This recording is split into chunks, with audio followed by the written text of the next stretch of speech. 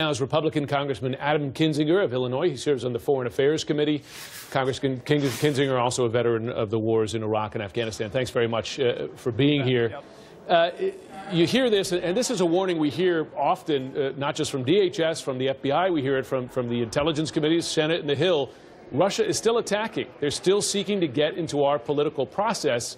What's being done to stop this kind of influence? I mean, we're just about a year away from the midterm elections in 2018. More needs to be done. That's what needs to be done. I mean, exposing this is the first thing. So as your reporter had mentioned, you know, being aware of, and as Senator Langford mentioned, being aware of using both sides of the NFL debate hashtags to try to create dissension, knowing that if you log on to Facebook or a social media account and you see a article that seems crazy, it probably is. It could be one of these real fake news things we see. So I think understanding that they're doing this is one. Number two, obviously election security is essential, making sure that hacking the voter rolls and finding out what's going on, and ultimately, God forbid, ever hacking vote totals. There's been no accusation of that yet.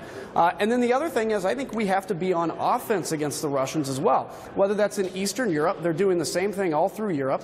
We need to be involved with our own Global Engagement Center, which we have funded in the House of Representatives, to try to push back against this Russian influence, because there's nothing Vladimir Putin fears more than losing his own election. And so I think we need to talk about fighting fire with fire here to some extent as well. Is it difficult for the U.S. to respond as aggressively as necessary when the president himself questions the intelligence which has found that Russia did interfere in the election process and continues to interfere in the political process? Well, it's obviously not helpful, and I think it's counter to the narrative we need. I think this would be very beneficial to the president to say, look, it's obvious when what we saw with these Facebook ads, there were ads promoting Bernie Sanders, Donald Trump, other people, and it was all about creating political debate and dissension and anger.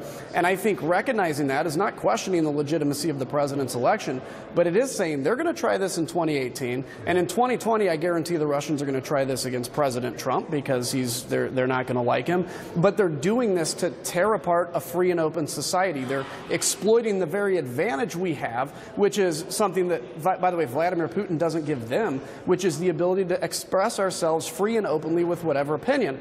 And so they're going to exploit that, and we have to be aware of it. And, you know, obviously it would be beneficial if the president was on front with that. Let me ask you this. Russia did not interfere with voting systems in 2016, vote counts, etc. But I've spoken to members of both Republican and Democrat of the House and Senate Intelligence Committees who say that they would not put it past Russia to do that the next time around in 2018. In 2020. Is that a concern of yours as well, that Russia might the next time try to interfere with actual vote counting? Oh, 100%. You look at the breaches that happen, whether it's with a credit reporting agency or breaches that happen in medical records, anything like that, they can enter these systems. They could put something downrange into these voting machines that somehow is going to end up in the production process that would give them control over them. I'm not a tech expert, but I know that's a huge concern. And the biggest thing, again, the Russians, they don't necessarily care who wins. The biggest thing they want to do, the thing that underpins our hope in democracy and the institution, whether it's of Congress or the White House, is the fact that we can vote and have our vote heard. If they can undermine that and make people think that their vote didn't count in a massive scale or that they affected outcomes, that will be the biggest threat to undermining democracy. The situation on the Korean Peninsula is escalating. You have the leaders of America and North Korea trading threats, frankly, of war. You met with the South Korean foreign minister yesterday, I understand. Is the U.S., are the U.S. and North Korea close to or in danger of a military conflict? I think we're in danger of it. I don't think we're close. I think right now we're giving economic sanctions time to work. I think reducing the amount of oil obviously going in, bringing the Chinese online, 85% of any trade goes over that Chinese border. They can shut it down. I think we're stepping up the pressure. We have to be clear, though, that there is a military option, because also knowing that can make diplomacy against an adversary all the more stronger. So I don't think people need to lose sleep tonight, but understand the North Koreans are progressing very fast, and they're marrying technology, nuclear technology, to a threat to do it. Talk about sinking Japan, Guam, and the United States, and then test, which actually put them in that range of it. So it's a very dangerous situation, but I think the national security structure of the United States and South Korea are very apt to handle this. Republican Congressman Adam Kinzinger, thanks very much. Yeah, you bet, anytime.